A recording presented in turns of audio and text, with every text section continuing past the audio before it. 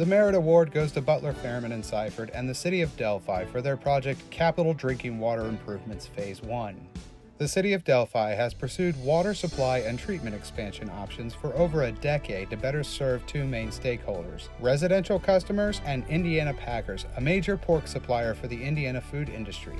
Maintaining a desired level and quality of service was a struggle due to the inability to take existing facilities out of service for maintenance and repair. Another struggle was dealing with the negative effects of high levels of hydrogen sulfide impacting taste and odor.